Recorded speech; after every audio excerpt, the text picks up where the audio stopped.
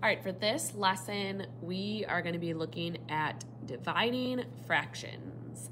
So first off, we need to know what the term reciprocal means. So a reciprocal is when you have two numbers that have a product of 1.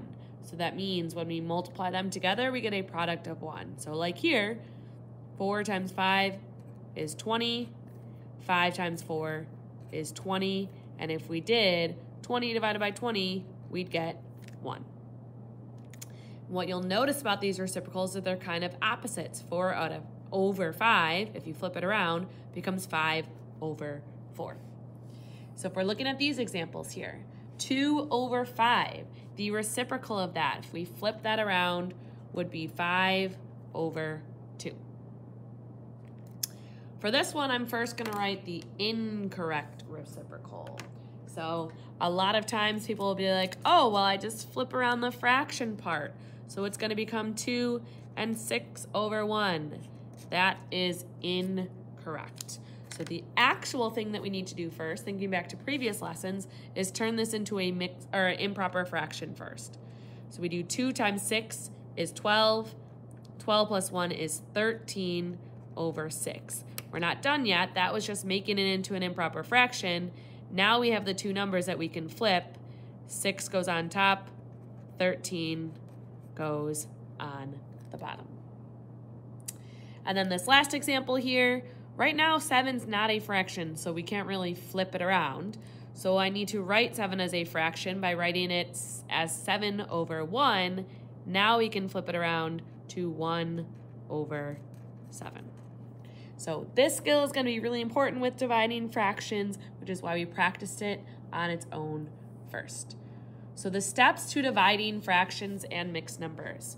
First step is we need to convert the mixed number to an improper fraction. That is really important. We have to do that first before we go into rewriting.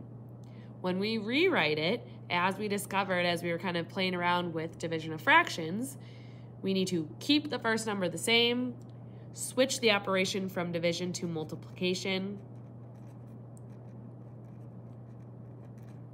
and flip the second number to its reciprocal, or keep it, switch it, flip it. And you're going to see me writing this as K, S, F as we're doing the problems.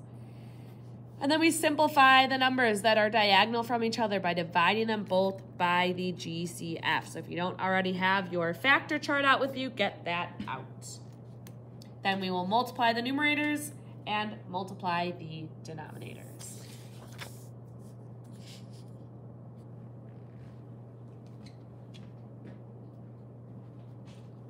All right, for this first problem, first thing I'm going to do is I'm going to convert them into improper fractions if I need to. These are already both just fractions, so I'm skipping that first step and going straight to keeping it, switching it, flipping it. So I'm keeping my first number, 21 over 25. I'm switching it from division to multiplication. I am flipping it from 6 over 15 to 15 over 6. Now I'm going to get out my highlighters to look at my diagonal. So I've got my first diagonal and I've got my second diagonal. And here is where our factor chart is going to come in handy because we want to simplify these. So I'm getting out my factor chart in my resource packet here. I'm going to set up a blank fraction. And we are going to divide all of these numbers. So let's look at this first diagonal of 25 and 15. We are going to divide them both by their GCF. So I'm looking at my factor chart. I'm looking at 15 and 25. And the highest number that they both divide by is 5.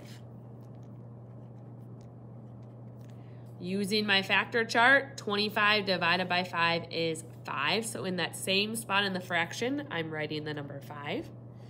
And 15 divided by 5 is 3. So in the same spot, the top right, I'm writing 3. Now we're going to do the same thing for our other diagonal. We're going to see the highest number they both divide by, that GCF. So I'm finding 21 and 6. The highest number that 21 and 6 both divide by is 3. When we are simplifying on here, so if I go to 21 divided by 3, it's paired up with 7, so that means 21 divided by 3 is 7. And writing that in the same spot on the fraction. And here, 6 divided by 3 is 2. So now we've simplified. Now I'm just multiplying across for my answer. 7 times 3 is 21. 5 times 2 is 10. And that is our simplified answer. If you want to and are good at practicing how to turn that into a mixed number, you could turn that into the mixed number of 2 1/10, but you do not have to. Number 2, first step is turning them into improper fractions if we need to. The first one's just a fraction, so I don't need to do anything. 18, though, is a whole number, so I need to turn it into a fraction by writing it over 1. Now, I can keep it, switch it, flip it. Keep the first number, 4 over 7. Switch the operation from division to multiplication. Flip the number from 18 over 1 to 1 over 18. And then I'm highlighting my diagonals so I remember what to look at when I'm simplifying. So a reminder, when I'm simplifying, I'm looking for the GCF of the diagonals. So first, let's look at this pink diagonal, 7 and 1. Maybe you know it by just looking at it. If not, looking on our factor chart, the only thing they're both going to divide by is 1. So when I'm setting up my blank fractions, on the bottom left, 7 divided by 1 is just 7. On the top right, 1 divided by 1 is just 1. Now we're doing the same thing with our other diagonal. We're going to see what their GCF is, what the highest number they both divide by. So 4 and 18, the highest number they both divide by is 2. Again, showing you how to use your factor chart to divide. 18 divided by 2, it pairs with 9. So 18 divided by 2 is 9. 4 divided by 2, sometimes that mixes people up. But 4 divided by 2, there's no number with that. That's because 2 times itself times 2 gives you 4. So 4 divided by 2 is 2. Now that we've simplified, I can multiply across. 2 times 1 is 2.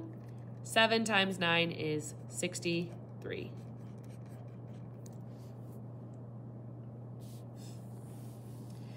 Okay, the next two that we're going to look at are mixed numbers, not just fractions. So we do have to really do that first step of converting to improper fractions to make it just a fraction, not have a whole number with it. So I'm multiplying. 1 times 12 is 12. 12 plus 1 is 13 over 12. Sometimes people like to skip and do multiple steps in once, but that's where it's very easy to make mistakes. So I'm not going to try and write this into multiplication and flip right away.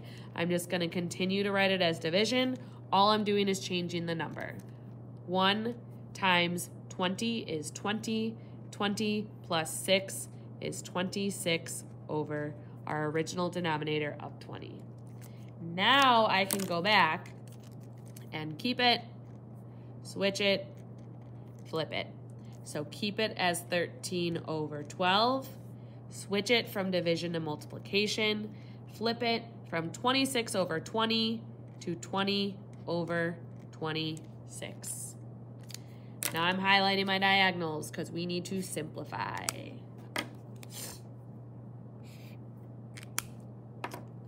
So we're going to see what our both these diagonals divide by. So let's look at that pink one first. 12 and 20. I find 12. I find 20 up here. The highest number they both divide by is 4. So I'm going to set up my blank fraction. 20 divided by 4 is 5. So in that top right of the fraction, I'm writing 5. On the bottom left, 12 divided by 4 is 3. Now let's look at our other diagonal, 13 and 26. A lot of times people look at this and they're like, well, 13's prime. It's not going to divide by anything. Their GCF is 1. Well, that's close to being true. 13 divides by 1 and 13. 26 also divides by 13. So the GCF is actually 13. So on the top here, 13 divided by 13 is 1. On the bottom, 26 divided by 13 is 2. And now I can multiply across. 1 times 5 is 5. 3 times 2 is 6. All right, and last one. Again, we have mixed numbers. I first need to make them improper. 7 times 9 is 63. 63 plus 7 is 70 over that original denominator of 9. Again, I'm not trying to skip steps, so I'm still writing the division sign. All I'm doing is just rewriting these numbers. 5 times 9 is 45. 45 plus 4 is 49 over 9. Now that I've rewritten them, we can keep it, switch it, flip it. So keeping my first number as 70 over 9, switching my operation from division to multiplication, flipping my number from 49 over 9 to 9 over 49. Now let's highlight these diagonals so we can simplify. Let's look at this pink diagonal first. Well, we have the same exact number, 9 and 9. So it's not that they both divide by 1. If they're the same exact number, they will eliminate each other. They both divide by themselves. 9 divided by 9 is 1. 9 divided by 9 is 1. So they cancel each other out to just 1. Our other diagonal, 70 and 49. Again, people look at that and they think, oh, it doesn't simplify by anything. Well, let's look. We've got 49 over here divides by 1, 7, and 49. And then if I look at 70 up here, they both divide by 1. They both divide by 7. So 7 is going to be their GCF.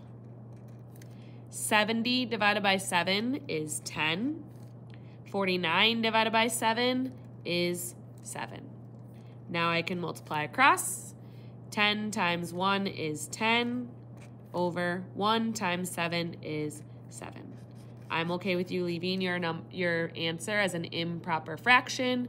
If you want to write that as a mixed number, that is 1 and 3/7. And that's it.